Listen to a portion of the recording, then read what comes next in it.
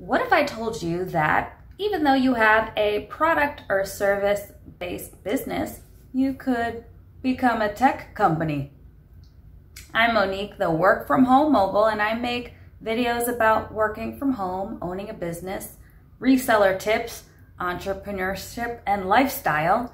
And today I'm going to talk about how to make your company a technology company so you can get in on all that grant funding and investments.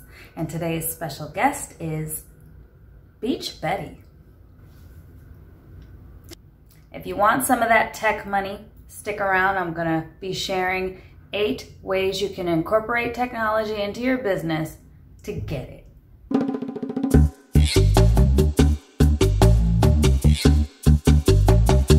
People are interested in investing in technology companies because it's the future, and technology is a way to get more customers and basically more money.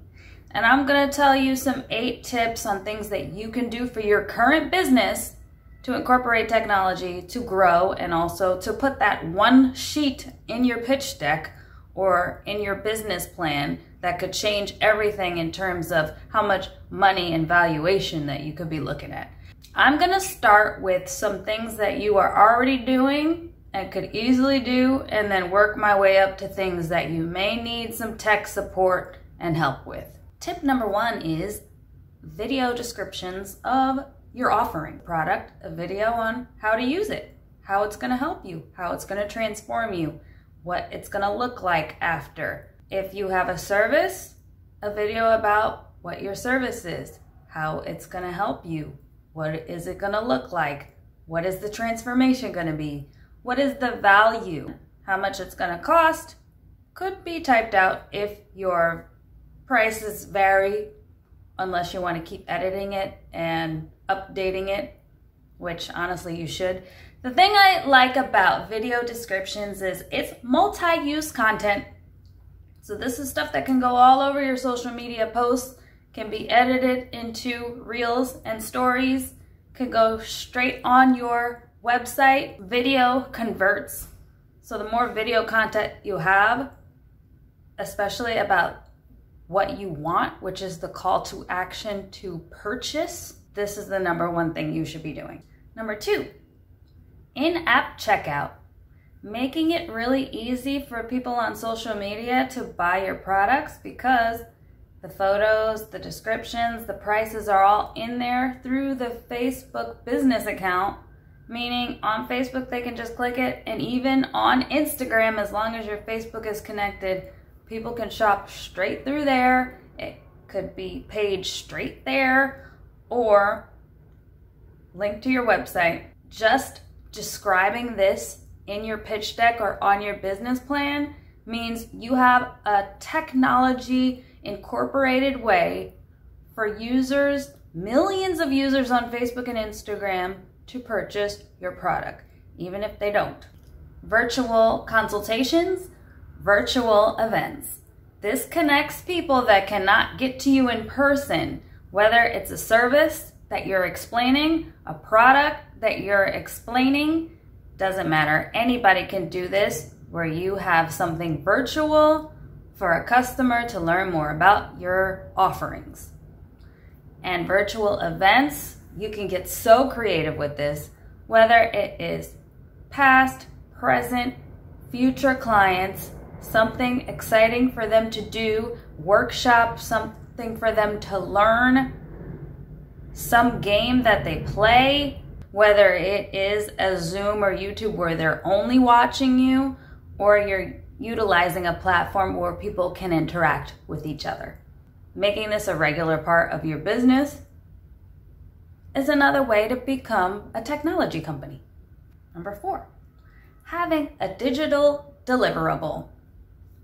This is really important if you have a physical product, but you want to be able to get to a lot of people that you can't ship it to, or it's getting expensive to ship things to, something that people can get instantly without having to pay shipping. The tech arm of my digital deliverable is an e-gift card.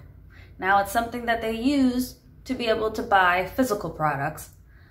But I can also have digital deliverables such as a video I can add NFT artwork, rewards, things that can just be downloaded, audio, video, PDFs, ebooks, anything that I can upload and they can download is considered a digital deliverable. Notice I just threw NFTs in there, like that's probably a whole nother research project for you to do. But number 5, accepting digital currency is going to be a thing that we will all be needing to do.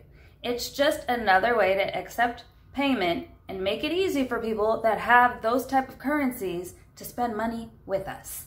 And it could mean that only the products that are $5,000 and up accept cryptocurrency for now.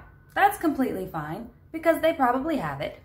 Having packages that include NFTs in it, if you're gonna have something cool and amazing and revolutionary like that, you wanna accept cryptocurrency. Like those are the people that want to spend a lot of money on the things that they value, which is really high level cool stuff. Accept cryptocurrency as a payment to open up a whole window and door of people that have cryptocurrency. Number 6 is having augmented reality. And this basically just works for products. If you have a way where it could work for services, I would love to hear it. But in general, AR, your product in 3D where they're able to spin it and see what it looks like, even have different backgrounds. They can have their own body where the clothes go on their body. If it is furniture, they can have a picture of their room and then see the furniture in their room. If it's just a product, it can just be 3D'd so people can see what the whole packaging would look like. And Shopify already has an AR plugin, so it's something that can be done as long as you have the images to support it. But if you have a service and you can somehow translate a before and after 3D rendering of the service, that's one way to do it. Or if you have a service, but you also have a product, a tote bag, a t-shirt, any supplemental merchandise for a service, you can incorporate AR so people can spin it around. Okay, now we're getting into where you are probably gonna need some tech help, which there are so many resources out there for people in tech. Incorporating artificial intelligence, voice command, and having your own app, building things, this would be step number 7. Now, one entryway into that is utilizing the AI that's already out there. For example, Alexa, what is Club Rapunzel? Here's something I found on the web. According to cratejoy.com, Club Rapunzel is a quarterly hair repair and hair growth subscription box helping women with heat and chemically damaged hair. Incorporate yourself into Alexa and you can research, Google, and get yourself into the AI that's already out there. And this is my last tip, which is going to be coming within the next, decade or two, which is drone delivery. Amazon Prime Air and UPS Flight Forward are already getting approval to do these type of things. So as long as you sign up for an Amazon store or even Kindle publishing if you have an ebook and then also can get the hard copy, at least you're kind of in there so that once the drone delivery is rolled out to everybody, you're going to be able to get in with them and also the other drone companies that are out there. It's really just about faster delivery, which gives you faster revenue. Some of these things you can start like right after you watch this video. Some of these things will be rolled out later you're going to need tech support with. But whatever it is, start adding what tech you're offering in your company to your pitch deck. And then when you're out there networking, or if you're even on Twitter, you'll be surprised about how interested people will be to invest in your company just by having some of these things incorporated. Now let's talk to Beach Betty. I'm so happy to be back, Monique, and I just want to say, just watching your channel has inspired me, and I do now have my own beach going company. So my question is, how do I incorporate technology to going to the beach? Okay, but are you making money while going to the beach? It's not about the money, Monique. It's about the love for the beach. Well, you need to be at an operating level where you're receiving money, or it's not really a business. What am I gonna do? It's public beach. You know, everyone should have access to the beach. They shouldn't have to pay for it. Well, setting up my company, I did take your advice about business expenses. So my business expenses are covered as a tax write-off. Okay, what exactly would your expenses be if the beach is behind you and you're just walking to it? Well, my flip-flops to walk over to the beach, my sunscreen, I mean my expenses of things I need while I'm on the beach. Okay, well, I would say at least you're kind of saving money, therefore making money that way, but can you accept donations?